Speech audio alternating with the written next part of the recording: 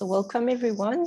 I'm Geneviève Deblois and I'm very happy to host today's seminars that will feature two presentations about comparative epigenomics from the lab of Dr. Michael Wilson in University of Toronto.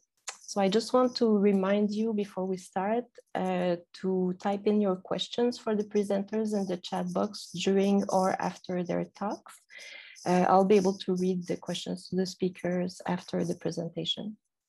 So our first speaker today is Minggao Liang, who recently obtained his PhD in molecular genetics at the University of Toronto under the supervision of Dr. Michael Wilson at the Hospital for Sick Children. His research in the Wilson lab focuses on elucidating the cis-regulatory consequences of genetic variation in the context of evolution of human disease. Michael is now looking to transition into a postdoctoral position where he hopes to further explore the interplay between 3D genome architecture and enhancer function in the regulation of developmental and disease processes. So today he will be presenting a talk entitled Enhancer Gene Rewiring in the Pathogenesis of Quebec Platelet Disorder. So Michael. Thank you for the introduction, and thank you for the organizers for the invitation to present our work today. So before I begin, I want to just briefly mention some of the individuals who are involved in this project, which was very much a collaborative effort between multiple labs, including Kathy Hayward's lab at McMaster, Jennifer Mitchell's lab here at U of T, as well as my own colleagues from the Wilson lab. And so today I'll be telling you about a disease called Quebec platelet disorder, or QPD. And QPD is an autosomal dominant inherited bleeding disorder that affects around 1 in every 200,000 to 300,000 individuals of French-Canadian ancestry. And it's characterized by the overexpression of a profibrinolytic enzyme, PLAU, specifically in platelets and megakaryocytes. And this overexpression results in a platelet-dependent gain of function in fibrinolysis or clot breakdown that results in a high risk of delayed onset bleeding following certain hemostatic challenges.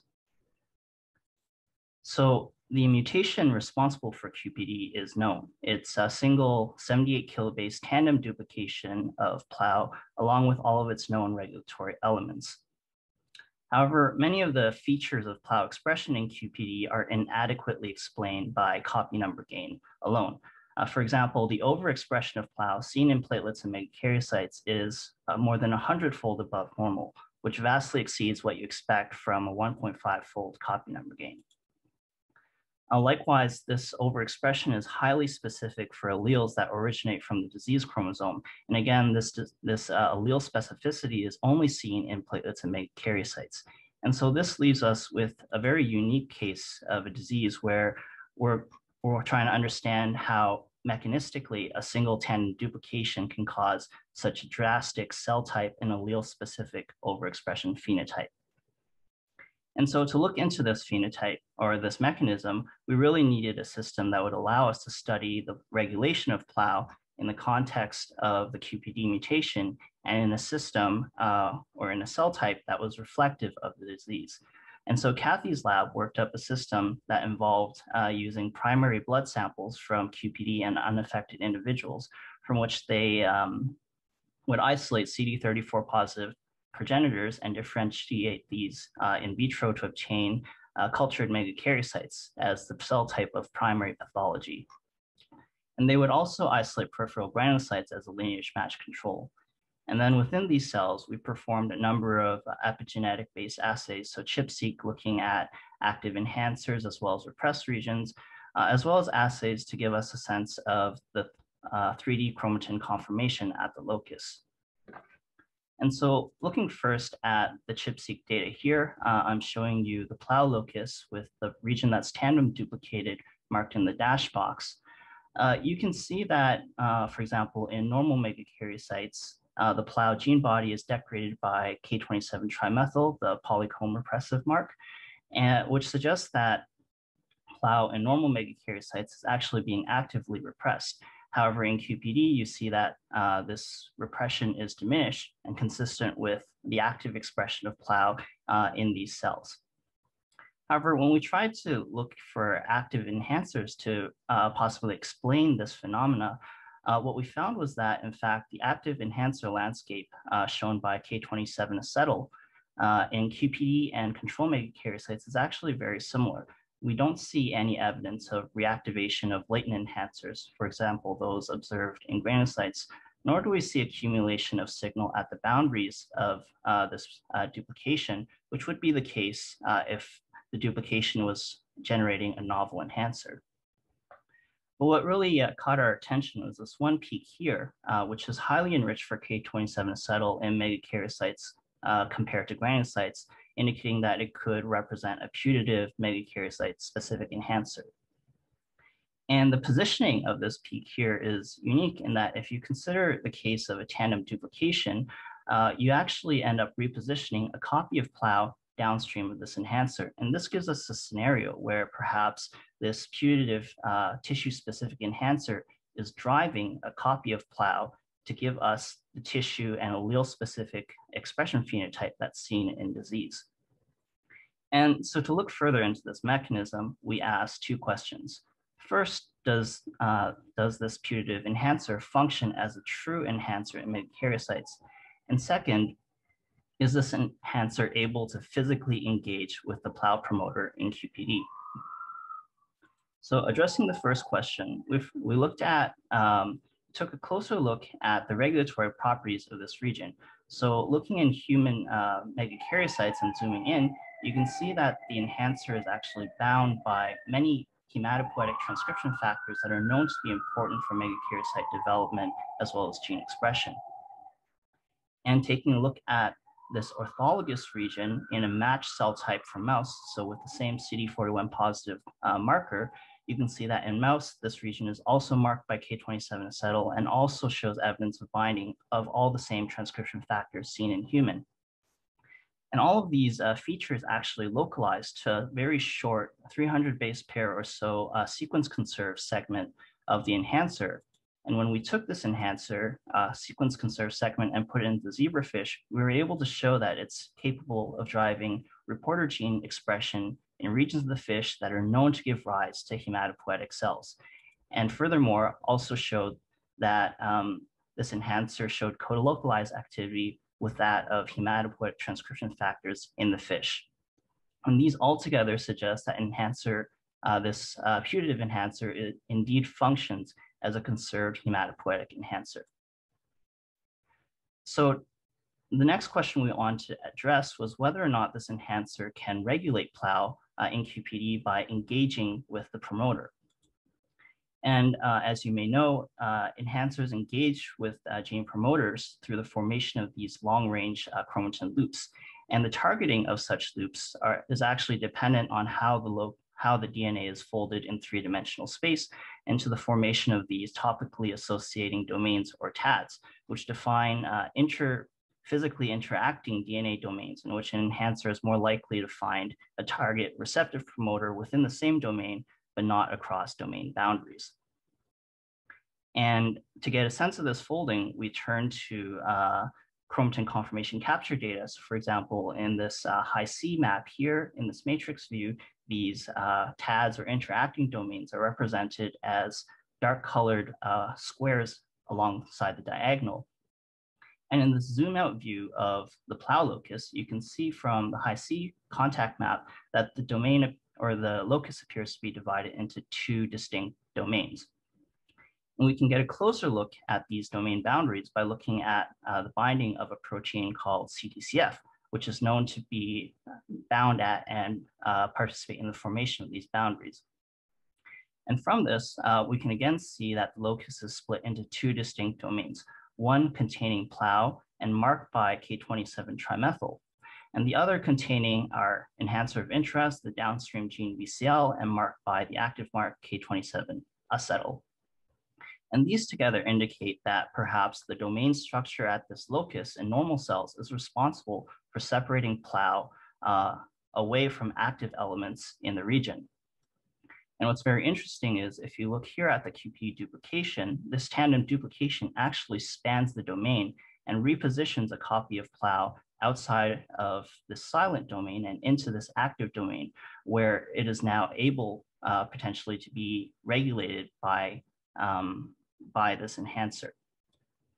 And we were in fact able to show evidence of this interaction between plow and the enhancer using another assay called 4C-seq, which lets us inquire about contacts, chromatin contacts originating from a viewpoint of interest. So in this case, I'm showing you contacts from the perspective of the plow promoter. And you can see from the heat map that here in control megakaryocytes, most of the contacts are restricted within the boundaries of this domain. But now if we look in QPD megakaryocytes, you can see that you can see evidence of this contact encroaching past the domain boundary and into the area where the enhancer is located. And this interaction is quantified here below. Likewise, if we take the reverse perspective and look from the enhancer point of view, again, in control megakaryocytes, you can see that the interactions from the enhancer perspective sharply drop as soon as you go past this boundary. But again, in QPD megakaryocytes, you can see a clear encroachment of these interactions beyond the boundary into the region where plow is located. And we can take this one step further and look at, by looking at SNPs captured within our 4C assay, show that similar to what was seen about allele-specific gene expression, that contacts between the enhancer and the plow promoter are highly or significantly enriched for SNPs originating from the disease chromosome. And these altogether suggest that the QPD enhancer engages in ectopic and allele-specific interactions with the plow promoter in QPD megakaryocytes. So putting all these things together, we have our current working model of how plow overexpression is caused mechanistically in QPD. So under normal circumstances, you have plow and you have this megakaryocyte-specific enhancer that are kept in two distinct chromatin domains, where the domain structure prohibits the enhancer from interacting with plow. In QPD, however, you now, the tandem duplication now places a copy of plow downstream of this enhancer within this active domain. And in absence of an intervening boundary element, this enhancer is now free to drive plow expression in the tissue-specific and allele-specific manner that's seen in disease. So to quickly sum up what I've shown you is that we think that plow overexpression in QPD is caused by this unique mechanism of enhancer hijacking.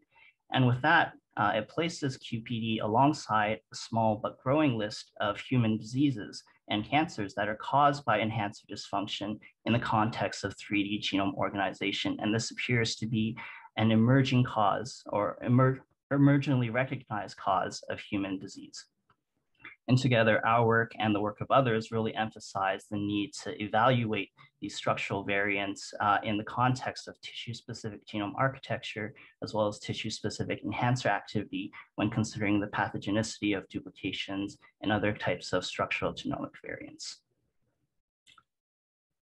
So with that, I'd like to thank once again all the members who are part of this project, both members of the Wilson Lab as well as the QPD team, our funding sources, as well as to say thank you to the anonymous sample donors whose contributions really made this study possible. And I'd be happy to take any questions. All right, thank you very much, Michael, for this very interesting presentation. We have a couple of minutes for questions, so please type in your questions in the chat. I'll be able to read them. Maybe I can start with maybe a very naive question. You might have said that, but is the expression of the gene, the VCL gene that's in the vicinity of the enhancer, do you observe a change in the expression of this gene in the disease patient? So we don't observe a very large change. There is a very slight increase in VCL expression from an RNA-seq study that we did previously. We do know that VCL is actually turned on very very highly during megakaryocyte development. And that's why we think the enhancer is a driver of VCL. We see a very modest increase in VCL expression, and we think that it might be because you have 2 copies of the enhancer there, so you have a bit of double dipping. Okay, yeah. Okay. And you've shown some of the transcription factors that mediate expression of genes at this enhancer. Have you looked at whether these are changed in the disease context, or is it still the same factors that are recruited there? Right. So we've not looked at the binding of transcription factors at that enhancer in QPD. All of the data that I looked at was from previously published megakaryocyte data. We do know from RNA-seq that at the very least, the expression of these transcription factors is unchanged. Okay. Okay. We have a question from Sheila Teves. So she says, I'm sorry if I missed this, but does this mean that the gene duplication is not as important as the enhancer rewiring? Yes, we believe that to be the case. Also because when you look at sort of the variability of plow expression in the general population, you can see that even 1.5-fold is within the range of sort of normal gene expression differences in the population in platelets and megakaryocytes, and those individuals don't have the disease. So we do think it is this enhancer rewiring that's really driving the large amount of overexpression and causing the disease phenotype. Okay. We have time for another question from Bill Stanford. Are other loci within the affected TAD also overexpressed on only, or is it only plow? So from what we can see, we only see plow to be very highly overexpressed. As I mentioned earlier, there's a bit of increase in expression of the VCL gene, which is downstream, and we think that may be due to double dipping of the enhancer activity with VCL. There's also an antisense gene or antisense transcript alongside plow, but we don't see increase in the expression of that. So it's really specifically plow that's being upregulated here. Okay. We'll take one last question from Julie Lessard. Do you see a change in chromatin accessibility of the enhancer in the disease context in ataxic? So we attempted to do ATAC early on. We never ended up doing ATAC in the sort of end stage cultured megakaryocytes, and partly because this material is primary patient material and it's very hard to come by. We know that the enhancer increases in accessibility during megakaryocyte development, but I don't believe we did that comparison looking at accessibility between disease and control states. I can tell you that after correcting for copy number change, that the amount of K27 acetyl at that enhancer doesn't change. So forever, whatever that's worth, yeah. Okay. Okay, thank you very much. So, we're going to go to the next speaker, which is Michael Wilson, Dr. Michael Wilson. So, after obtaining his PhD in molecular evolution and immunology in the group of Ben Coop at the University of Victoria, Dr. Wilson trained as a postdoctoral fellow in regulatory genomics in Duncan Odom's lab at Cancer Research UK Cambridge Institute at the University of Cambridge. He then joined the University of Toronto, where he is now a senior scientist at the Hospital for Sick Children and an associate professor in the Department of Molecular Genetics.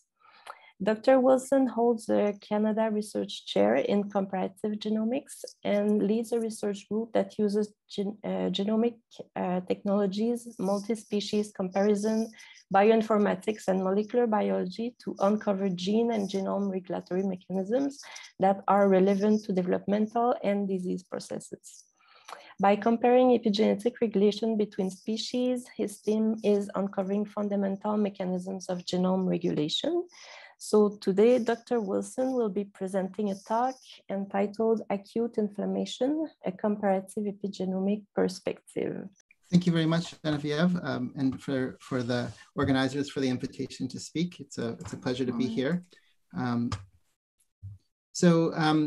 begin here, just to set the stage, acute inflammation is an evolutionarily conserved process. It's a natural response to insult and injury. So it's also obviously involved in many different types of disease, inflammatory disease, cancer, cardiovascular disease, and so on.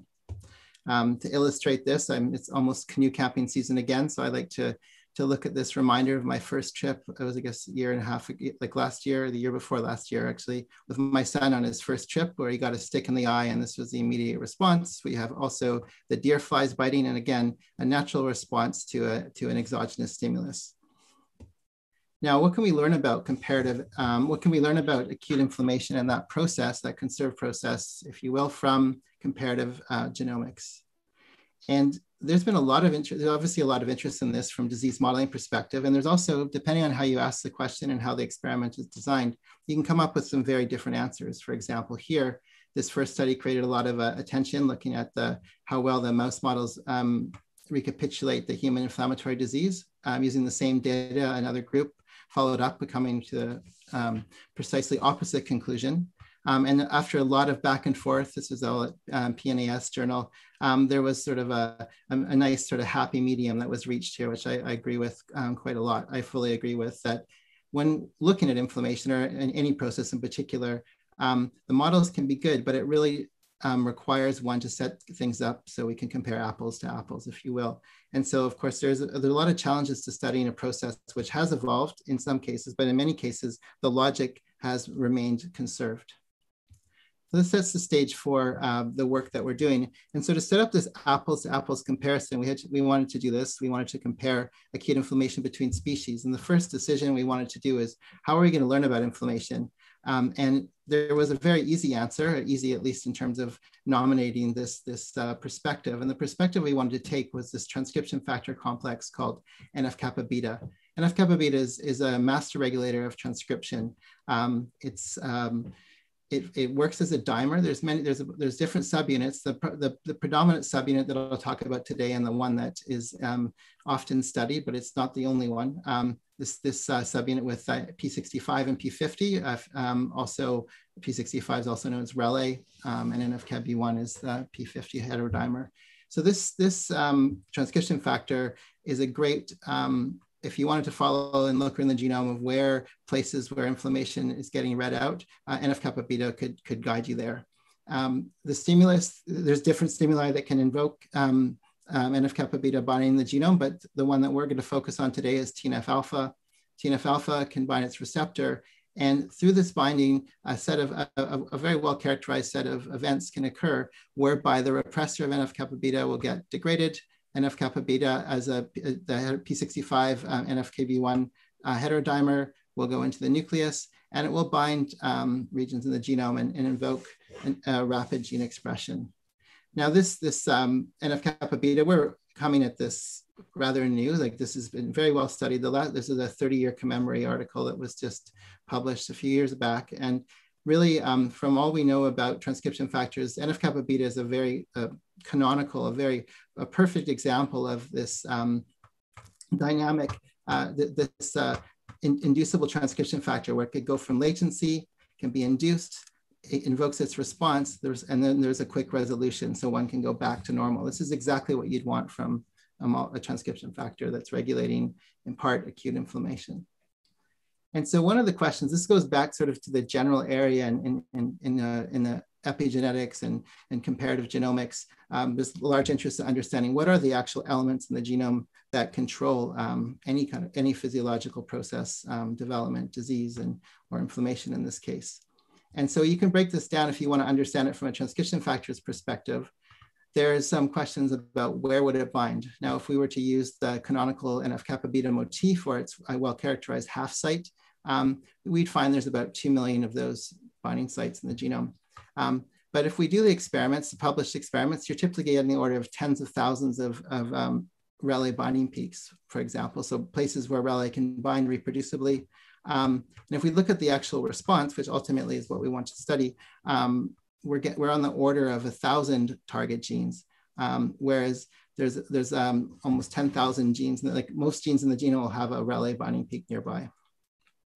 So with that in mind, we set out with this great collaboration with Jason Fish's lab and my graduate student, Azad Al-Azada, together with Jason's graduate student, Nadia Kaiza. Azad's now a PhD student in Greg Hannon's lab. Nadia is doing a postdoc in Steve Henikoff's lab.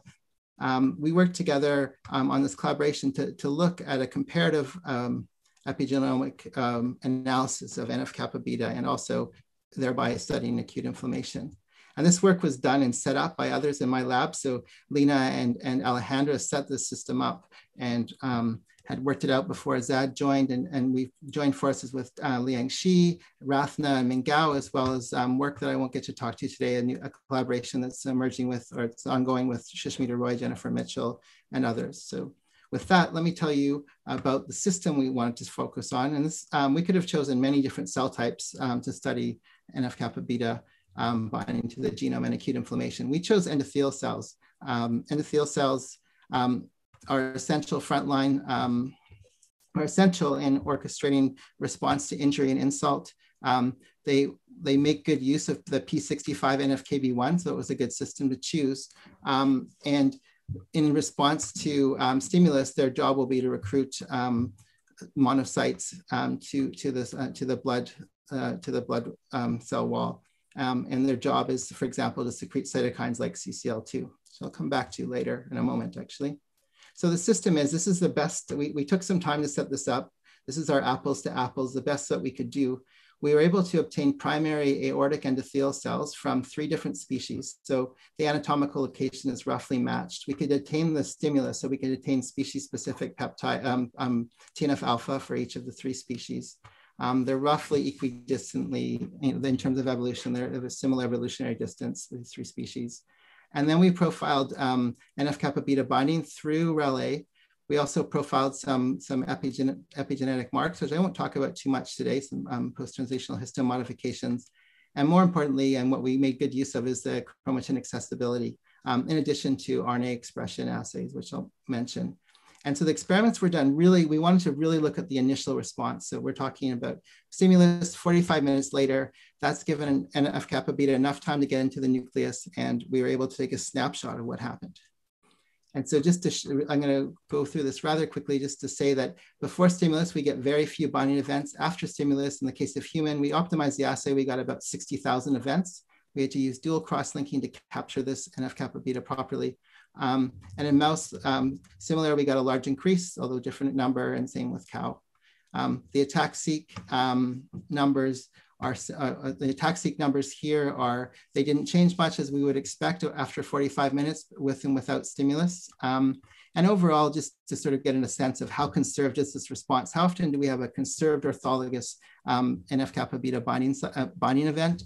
There's about 1/3 of the human elements had a binding event in the orthologous location in 1 or more species. If we are being super strict to have the same event in an orthologous, within an orthologous location in all 3 species, we're down to about 5,000 elements. So these elements are of great interest, and we really wanted to use this framework to study NF-kappa beta response more. So the first thing that Azad did was make this some simple plots here where we've broken out the number of species NF-kappa beta binding event is conserved in. So 3 means conserved orthologous binding in 3 species, the darkest blue. And we look to see, okay, what about the signal intensity of rel? And you can see the most conserved ones have the strongest signal in terms of rel binding, also in terms of chromatin accessibility. We used, we looked for intronic RNA. We looked at the sort of nascent, looked at RNA-seq data, looking at the ratio of intronic RNA to exonic RNA to get a sense of some putative target genes. Many of these make good sense based on what the system we're studying, CCL2 again, and others, E-selectin. We can get the target genes, and we can, this is a sanity check. We would expect this, and we saw this, that conserved genes which are induced by TNF-alpha have more conserved binding events near them. So that's good. So things are working. We wanted to go a little bit further, and so we employed a chromatin run-on assay. We use this protocol from the Denko lab called CRO-seq. And what it can do is it can look at nascent RNA. And so I'll just draw your attention to this enhancer here. Bidirectional transcription that occurs here. These are unstable RNAs. that can be detected with CRO-seq. That's an indicative of an active enhancer. It might look like this in the genome browser. So we use this assay in a immortalized endothelial cell. And then we took our annotations to see, like our conserved annotations, to see how does conservation correspond to enhancer activity, and as measured by CRO-seq. And you can see the darker blue here, there's more this is bidirectional transcription. There's more of it in the conserved ones relative to the species-specific events. And to go a little bit deeper, and I'll just pause for a moment just to discuss this, because we're very interested in how TF transcription factor binding works. And so we wanted to break down the categories a little bit. So we broke it down here, the 5,000 events that are shared in all 3 species, these that have the strongest enhancer activity. If we took the same number, so 5,000 of our relay binding sites, and ranked them by their evolutionary constraint using a GURP score, this is the signal that we get down here. It's no different than the average of all the relay sites. So in fact, the actual conservation of the sequence doesn't matter so much as the conservation of the protein DNA interactions. And another feature to note is that even just by ranking the top 5,000 sites by intensity, we actually see some decent correlation with the activity of the enhancer. And just to note that this ranking ChIP-seq peaks doesn't work for every factor. We did the same thing in liver previously and noted that the most likely liver enhancers that we found were not the strongest ones. And this is typical of developmental enhancers. So I just wanted to point that out here. So we can look across species. We can also look across different cell types for which NF-kappa beta has been measured. And so the ones which actually get bound in the same location in different cell types are probably more likely to be part of the NF-kappa beta response. And those would be our pan cell ones. And we can see, in fact, the types of enrichment that we get with Go for those are related to immune response. Whereas the ones that are private to endothelial cells here, we actually see they are related to processes that we might expect from endothelial cells, blood cell morphogenesis and angiogenesis. So again, partitioning across species and across tissues could give us information about which binding events we might want to study further. And if we take the idea of, like, if you're bound in 4 species like this event here near the inhibitor of NF-kappa beta, those events are actually more than half of those are conserved in 1 or more species, which suggests that they're more functional. And so then we took a deep dive, and this is for this audience as the Epigenomic Consortium. I'm not indulging myself here. Hopefully I'm gonna be able to explain this so it makes sense. We want to look at chromatin accessibility as well as NF-kappa beta binding. And so what you would normally expect is there's already an accessible region here. NF-kappa beta hops in and binds. This is, this is the one right here. So it's already open before stimulus, after stimulus, and there's binding event after stimulus. In some cases, the chromatin can open, like these ones. And in other cases, and this is something that I want to focus on for the rest of the talk, some cases we saw robust binding without the concomitant increase or apparent increase in chromatin accessibility. We call these mode C, or closed sites. We also found some where NF-kappa beta was hanging out in advance. So these are, we're going to call them pre-bound sites. And I'm going to focus the next few slides discussing those. So this is just breaking down the number. The closed sites are not just a random number. There's about 20,000 of the peaks would fit in within this category. So we wanted to dive in further using comparative epigenomics. Using a TAC-seq, we can infer nucleosome positioning. And this is just to show you that in dark blue here, those are the closed sites. The closed sites don't have chromatin accessibility, appear to be nucleosome occluded. The ones that open up after, you can see the dip in nucleosome occupancy, suggesting our categories are meaningful. In contrast, these pre-bound sites are really nucleosome depleted, as the TAC-seq would indicate. We looked at other people's data sets using MNAs as well as DNAs, and just to say that the mode C sites, even if we were to use MNAs in HUVEC, look to be more nucleosome occluded compared to the sites that are considered open, like the mode O sites, which have the nucleosome depletion. So it seems robust. We looked at this in different cell types, even with different NF-kappa beta subunits. So it seems to be a robust feature here. And just to describe it a little further, we went to ask about that motif. So NF-kappa beta loves to bind this canonical motif. The pre-bound sites have a lot, more than half of, almost half of the peaks will have a recognizable central NF-kappa beta motif in them, in those sites. But not far behind are those mode C, the closed sites, as well as the sites that the chromatin opens after. So these look like they're probably motif driven.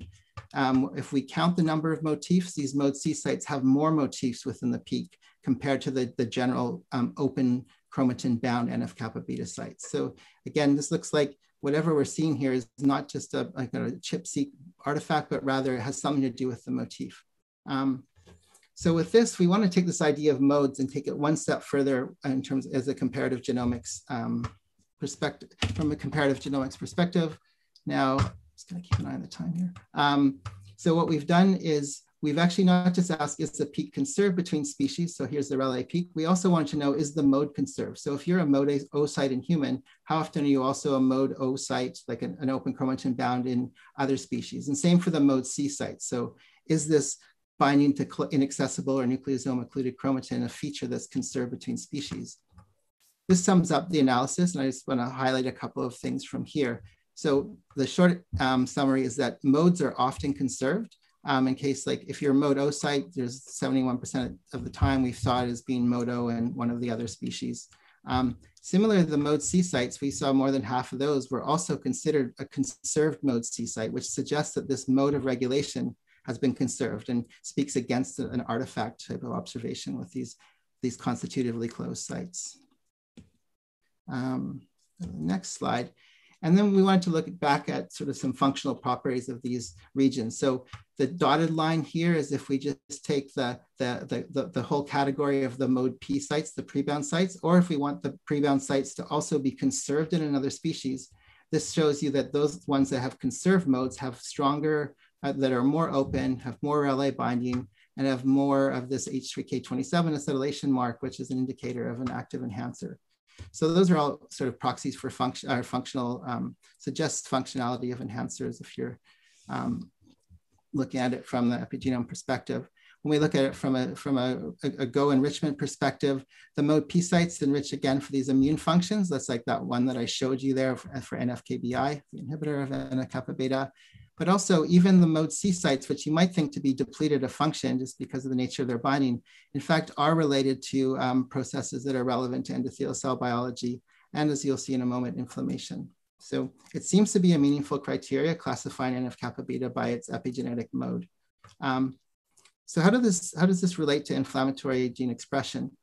Now, one thing that's been well established by many groups is that a lot of the really big gun enhancers, such as CCL2, is a well-studied enhancer by Bing Ren and many others, are actually involve clusters of enhancers. So there's several enhancers in a location. These are also called super enhancers. So a lot of the inflammation works, in fact, by having many enhancers that bind NF-kappa beta, which it is believed to and shown to by other people like Susan Mendrup's lab to sequester cofactors and able to kind of hijack the cell to drive this inflammatory response, to steal from these beautiful, pristine developmental enhancers here, for example. So when we when we kind of classify the enhancer clusters using this Rose analysis, the largest and the strongest, so the biggest cluster with the most signal of NF-kappa beta binding or Rayleigh binding is CCL2. It's similar in mouse. And so we can classify super enhancers by species and then compare them as well. And just to highlight here that within the super enhancers, we see more of these mode P sites. So these super strong single enhancers, I like to think of an enhancer as a single event. These ones actually live more often within super enhancers.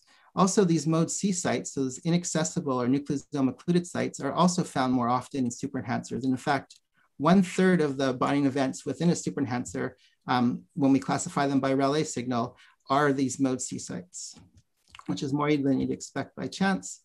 We're not the first people to observe this binding to the nucleosome. It's not often talked about because typically we look at accessible chromatin as places where transcription factors bind. But it has been noted, and there's some good literature on this, just to highlight.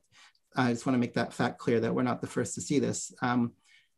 And if we want to put together a very simple model, the NF-kappa beta dynamics is beautiful. There's a lot of awesome work out there, mathematical models describing it. This really crude cartoon of ours is just to highlight how could mode C sit within the model, because this so far has not been incorporated into the models of NF-kappa beta binding. And so what we think is that these mode C sites have a beautiful NF-kappa beta motif. It's presented in the context of a nucleosome, so it's not as accessible. It doesn't bind as quickly, but this allows under high concentrations of NF-kappa beta, this sort of private parking space for Rayleigh, which when the concentrations get degraded, get lowered by the degradation of the movement of NF-kappa beta out of the nucleus.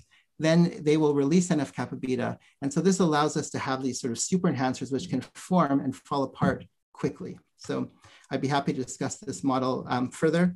This is a paper a colleague sent to me this morning, which I fully haven't processed yet, but actually looks at the system in a much more sophisticated way. So I'm just flagging this for everyone. The Hoffman lab has came out today. And so they actually looked at oscillations in regards to the response. And I haven't fully, and we're looking at a simple system with the stimulation, but there's obviously more to the picture here. But I think mode C sites fit squarely within there. So if I have time to end the talk, I just want to talk about a bit of functional follow-up that we've done. Just checking here. Oh, yeah, I think so we got just enough here. So CCL2 is that top super enhancer that we saw. If we look at it from our data point of view, it is indeed bound by multiple relays. There's multiple NF-kappa beta binding sites here. If we line them up between species, most of these are shared between human, mouse, and cow. There's one region here which has been associated with a variety of diseases through different GWAS studies. There's a SNP there that's been functionally studied to be a potentially causal SNP in within this enhancer. And so what we did, and really what was driven by Nadia in Jason's lab, was we went to this immortalized karyotypically normal aortic endothelial cell, and we made deletions of enhancers 1, 2, 3, and 4, the block of those 1 to 4, as well as enhancer 6. And the short story is that deleting enhancer 6 kills this entire super enhancer. The gene expression after TNF-alpha stimulation is negligible. The other enhancers 1, 2, and 3 seem to have additive effects. So they're having much smaller, but significant effects on the expression. This one seems almost to have be somewhat of a repressor. And even the deletion of all 4 of those doesn't add up to the deletion of one of these. And this is the one that has the GWAS variant that's been studied. Nadia studied this further by replacing the relay motifs within this one GWAS containing region, GWAS SNP containing region. And by taking out the relay sites, we can also tune the response to TNF-alpha stimulation. So it's not all about relay here, just to be clear, but relay, the actual binding of NF-kappa beta through this enhancer is playing a major role in CCL2 expression, which is a major factor for response to injuries in the blood vessel wall. So finally, we wanted to extend this to all the SNPs that we could find. So we worked with Matt Wyrick here, who has an approach called RELI, which is this a well thought out way to take a list of your favorite regions. In this case, it was our NF-kappa beta regions that were classified by those categories. We went against the GWAS catalog, and we wanted to see if we hit any certain regions that tag SNPs and the SNPs that were in LD with those. What did we find? To what extent does conservation, what extent does having a binding event in multiple tissues, inform us or potentially inform us of genetic variation that's observed and the phenotypes associated with it. And so this is just an example. If we take our conserved relay peaks, the 5,000 of them, we end up seeing more, we see overlap of those peaks with diseases which are related to chronic inflammation than we'd expect by chance, as well as several other diseases. We end up seeing an enrichment for psoriatic arthritis. There's not many hits, but we found some overlap within those. And so all of these would require much more work. In total, about 3,000 of these SNPs fell within 2,000 peaks, and half of those almost were conserved. We've broken this down. I won't go through this heat map, but just to show you, for example, the 3 species conserved regions have some hits within stroke, for example. And so really the next steps is going to be to dig in, like we did for CCL2, to start to understand the mechanism here. And I know others in the community, like Guillaume Lettre, has some beautiful assays set up to start to interrogate things like this. And I think in the future, I hope what we've done here is by using a comparative epigenomic approach, we've annotated acute inflammation in endothelial cells, much of which could actually pertain to other cell types. We've highlighted regions that would warrant future functional study by virtue of their evolutionary conservation, the mode, the epigenetic status before and after stimulation. And we began to test a couple of these regions, which clearly we need to scale up if we want to make more progress with that. And so it's also interesting to note that this binding of transcription factors to nucleosome occluded chromatin, what seems to be a prevalent mode of the acute inflammatory response, and it's consistent with the thermodynamic model of gene expression. So with that, I'd really like to thank the lab. This is the longest going project in the lab. Again, started by Alejandra and Lena, championed by Azad, together with Nadia and Jason Fish's lab. And then many others like have come. Dale's working, he's got some fantastic work from this project. Rathna did all the CRO-seq that you saw. Minggao did some 4C-seq that you didn't see, and so on. There's many others involved here, and we're also excited to further explore this, and I'd love to hear any questions if there's still time. Thank you for your attention. Thank you very much, Michael, for this very interesting presentation. So we have a couple of questions that are starting to show up in the chat. I'm going to start with the quick questions about the different modes that you presented. What do you think, or maybe you've discussed that and I missed it, but what do you think defines the mode of regulation of a specific site? Is there something in the chromatin around or epigenetic regulation that changes it, or is there any other binding sites around that could contribute to the different mode of actions? That's a fantastic question. I'm going to try to organize my answers on that, because certainly the chromatin does matter. One thing I didn't mention, like I'll just focus on the more mysterious ones, these mode C sites, ones that we seem to have in nucleosome occluded regions. Most of those good ones are found within regions we would call H3K27 acetylation positive. So there are nucleosomes there, but they're within a larger peak of H3K27 acetylation, if you will. So I think these regions have to be accessible. The chromatin has to be visible still to NF-kappa beta. So that's one thing. It seems counterintuitive. It's an active enhancer mark with nucleosome occlusion. Again, just to remember that we're looking at a bulk ChIP-seq assay. So it's still possible that, for a split second, you have the chromatin is actually accessible at that time. But we've looked also at 4 hours and we don't see a gradual opening of these sites. So it's not like a pioneer factor. So we can say that we see MNAs, all the DNAs, the assays are consistent. So I don't think it can be simply explained, even if we normalize for signal intensity, the similar intensity of an open chromatin site of REL-A to a closed one, we still don't see any blip of ATAC-seq. So it looks like it's real. So again, there's something that the motif matters a lot. So NF-kappa beta does like to bind its motif. It's very well established. Having more of those motifs, I think really matters. So that of course has an effect on what the DNA shape would be and everything else. So the motif matters, and other factors like JUN are present often. And so other TFs absolutely matter. Yeah. Okay. Thank you very much. That leads me to another short question, maybe.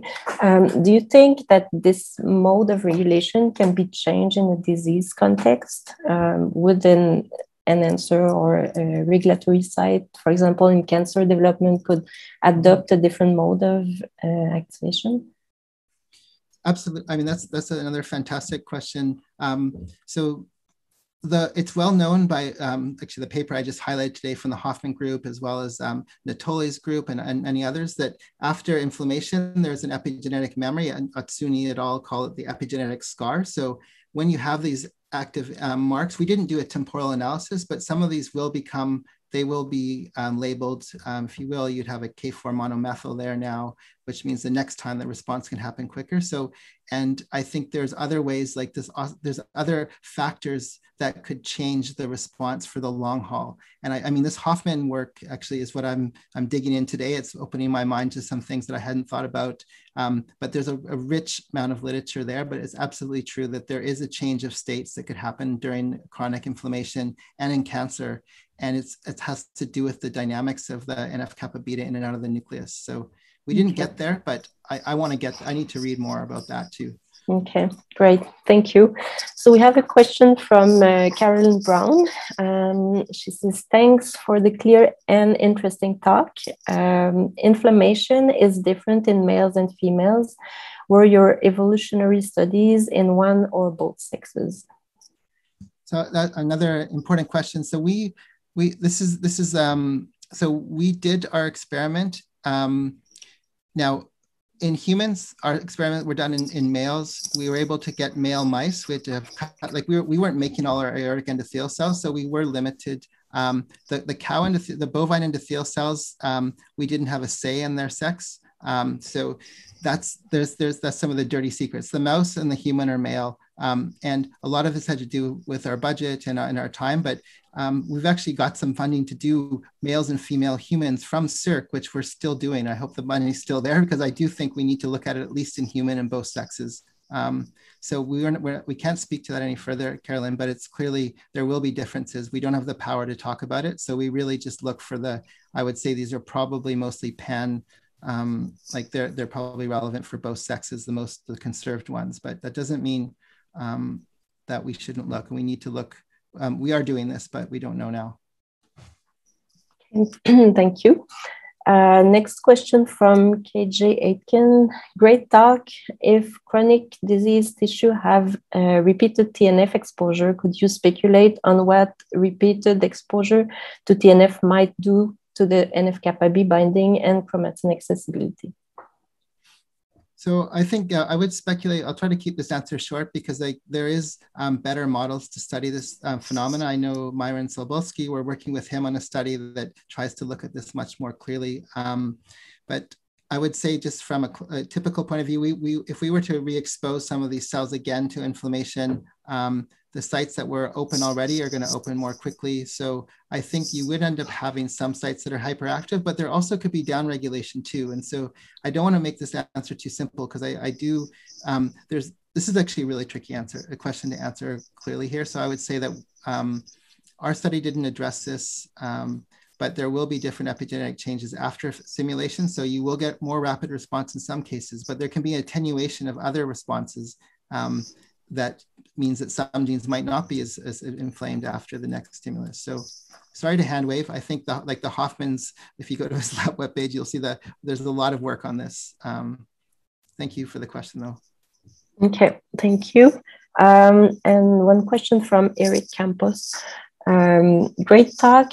Are there certain non-NF-kappa B transcription factor binding sites or motifs that tend to neighbor the NF-kappa B target sites that follow different modes?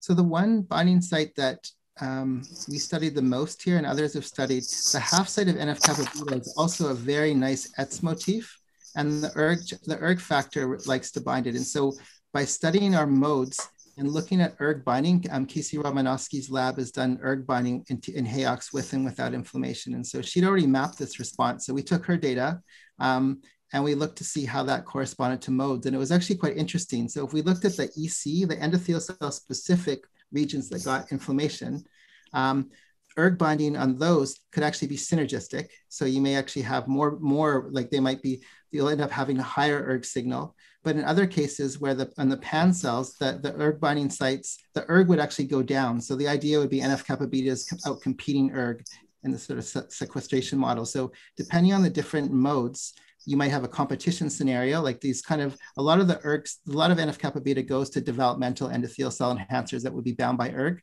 There's going to be some competition there where ERG gets released and the other factors that regulate gene expression like BRD4, they can be liberated to go help the inflammatory genes. This is my sort of cartoon world here. So there's a competition, but there's also synergy too. And the modes actually help you separate that. So ERG is a big one. Jun's the other one, which we studied together, but I didn't talk about today. That also play together, but there's a direct sort of, it looks like a competition with ERG and Raleigh that actually warrants further study with assays that look for co-binding and stuff. Yeah, thanks, Eric. That's a great question. Very interesting. Thank you. I would like to thank again both speakers today for their very interesting talks.